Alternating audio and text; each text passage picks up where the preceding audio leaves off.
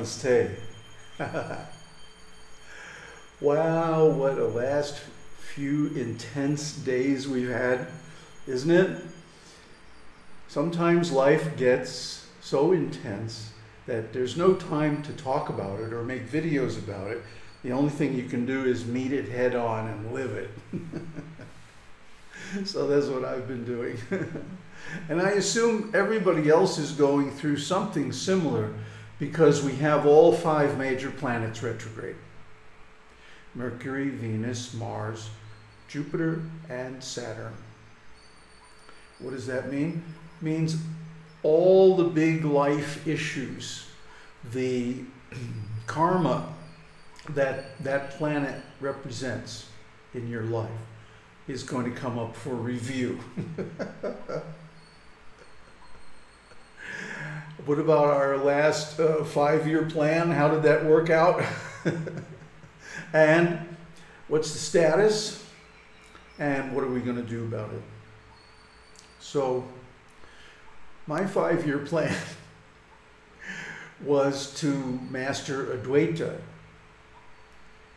traditions, because then I would have a complete tool set for talking about enlightenment to just about anybody, whether Buddhist or Hindu or Chinese or Tibetan or American, heaven forbid. No, a lot of people have attained enlightenment spontaneously during LSD trips back in the 60s and stuff like this. They're out there. But I don't know, I'm not sure how to talk their language. So what I've done is learned the traditional languages, the Native American, the North Indian devotional language, the South Indian Advaita, the Sri Lankan Buddhist, the Chinese Qigong, and the Kadoshka Native American. So what I want to do now is to take a little distance and go back. Do you like our new intro? Do you like our logo, Secret Heaven logo? Give me some feedback in the comments. This is going to be the standard, the title, the logo, the heading for all our subsequent work. And you know, I've done quite a bit of experimentation here with different logos and different approaches and different stuff.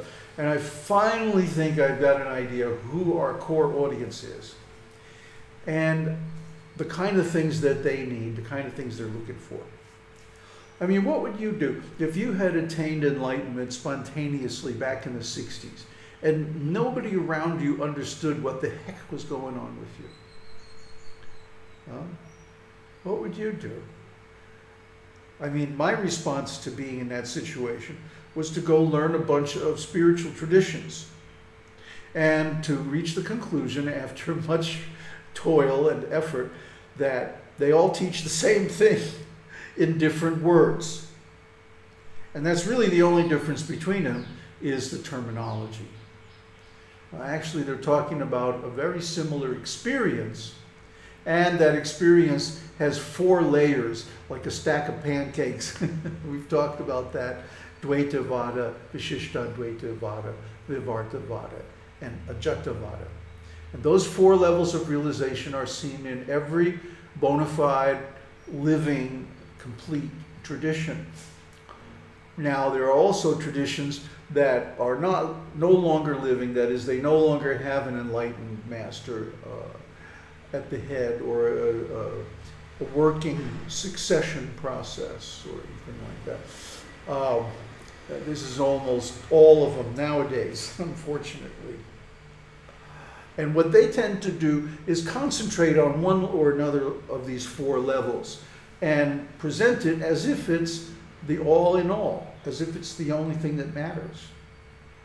But what that does is simply limits their audience to people who need that level of teaching, that style of teaching or practice. And all the other people are going to say, no, that's not for me, see. So when somebody does that, I always wonder, like, why are they being so sectarian? It's like they're shooting themselves in the foot, you know? They're alienating most of their audience. So in my case, what it was that I was trying to teach on a very high level for people of similar advancement and similar intelligence to myself.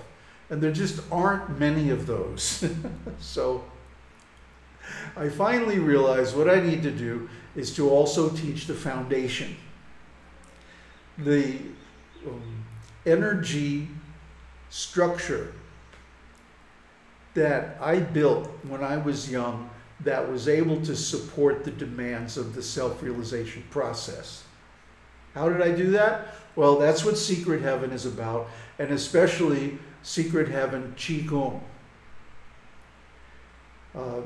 That encompasses the first 3 chakras: the sex chakra, the energy chakra, and the movement chakra. But we're using the Chinese chakra system because it makes more sense to me. I like it. I think the Indian chakra system probably started out the same, but because of doctrinal, philosophical reasons, the sex chakra and the first chakra and the sex chakra got split into 2 for philosophical reasons. But actually, they should be 1. And the energy storage chakra, the Dantian, got omitted completely from the Indian system. So, like, where's the battery? No wonder this doesn't work. It needs a battery. And this is exactly why most people can't attain a realization or enlightenment by the Indian system. Because they don't have the battery. They don't have the energy necessary to pierce through all that Maya and actually get to the fundamental thing, the basic thing, which is unconditioned, objectless awareness. Okay, we've talked about all that in tremendous detail in previous series. So what this series is going to focus on is getting the physical energy plant in top condition. Okay, getting enough energy so that you can meditate for 8, 10, 12, 15, 16 hours a day, if that's what you need to do. So this involves Tantra, because the sex chakra is the regulator of the energy system. And if the regulator is turned down, the whole system is turned down. It's like a thermostat. Huh? You turn down the temperature on the thermostat, the whole building gets cooler. See? So in the same way, if you turn down the sex chakra, the whole body, all the other centers calm down, right? They go into lower energy states. And shortly I'm going to do a video totally on these 7 energy states and what it means for each chakra. But just for now, know that there is such thing. Huh? There's 7 chakras with 7 functions, and each chakra can have 7 energy states, and the highest one is ecstatic enlightenment. And the hint comes from the sex chakra. Huh? Has anybody here had sex? It's good, isn't it? Why is it so good? Well, it's like sleep. What? Sex and sleep? Well, they are related. What's related about them is that in deep sleep, one goes into the union with Brahman. This is enlightenment. And at the peak of orgasm, also one goes into union with Brahman. Ecstatic, all-knowing fullness of being is so wonderful. See, and then also after a really intense orgasm, 5 or 6 or a 7 on the Richter scale, you go into what's called a valley orgasm. The sexual orgasm is the peak, and then afterward comes the valley. This is a deep relaxation, which is indistinguishable from deep sleep.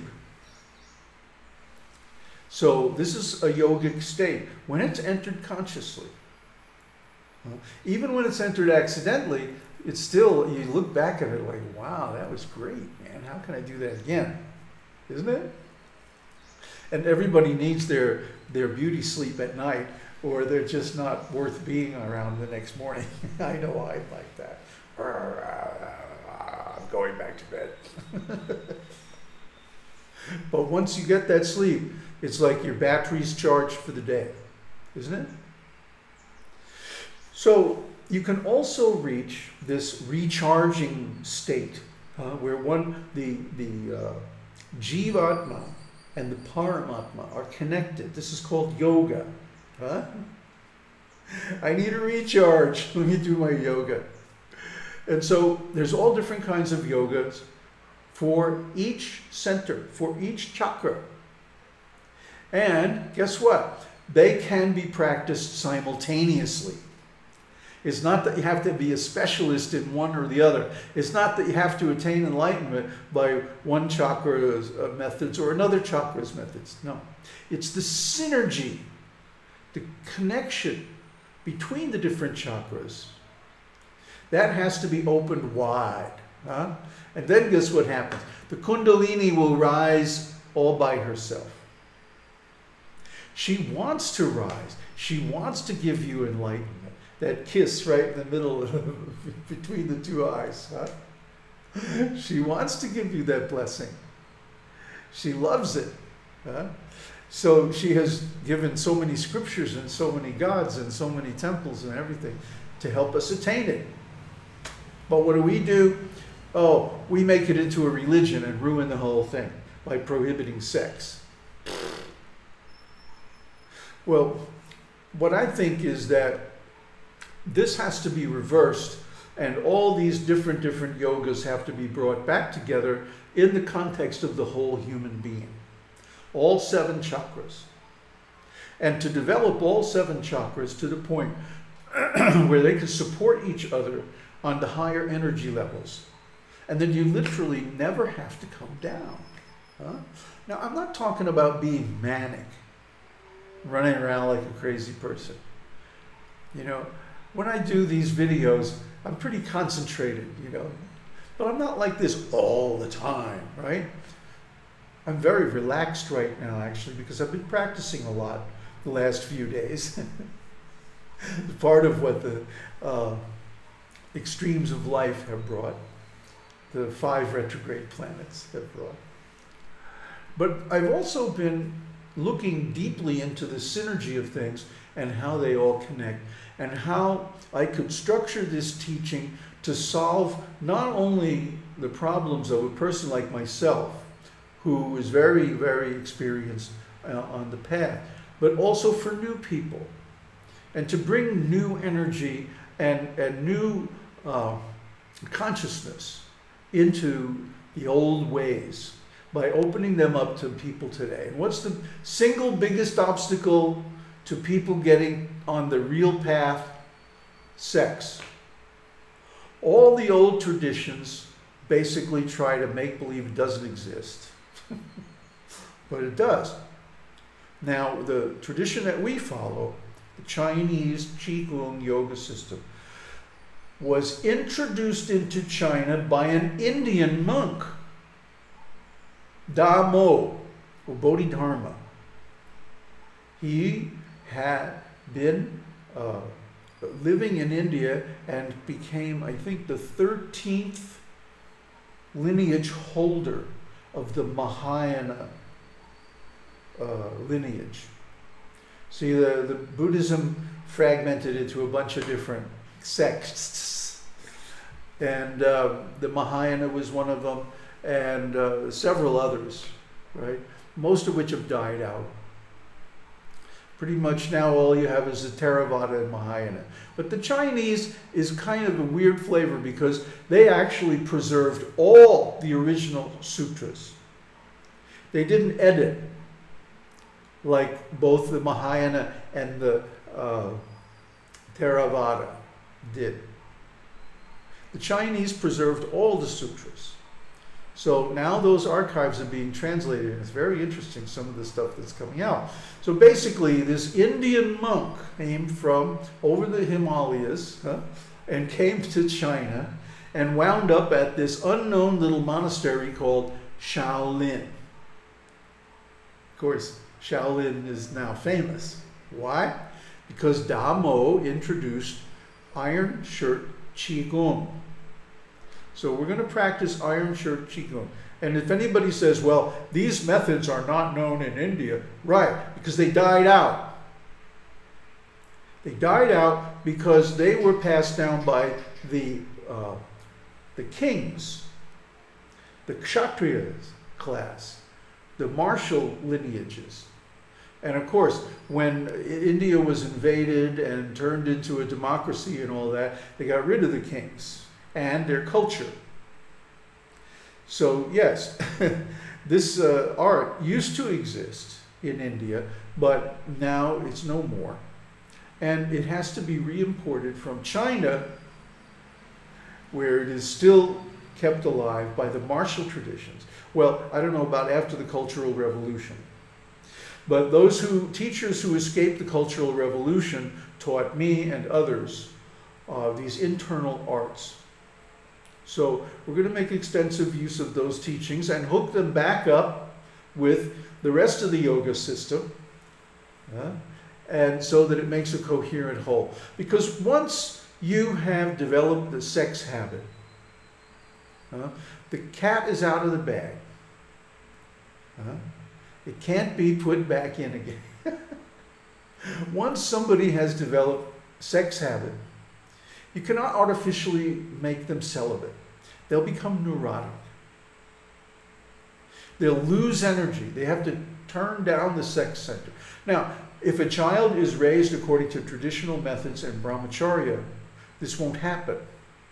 It's only when someone has become sexually active and then tries to stop it.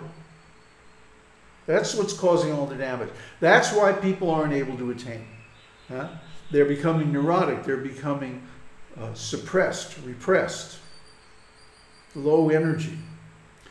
So we want to reverse this whole trend. We want to show that the first step on the spiritual path is sex mastery. That one should totally master the sex function on all 7 levels of energy. And then everything else goes like a breeze. Trust me. I mean, really. Once you have this view, once you have this understanding, once you do this practice, once you open up that sex chakra, you're never going to want to close it up again.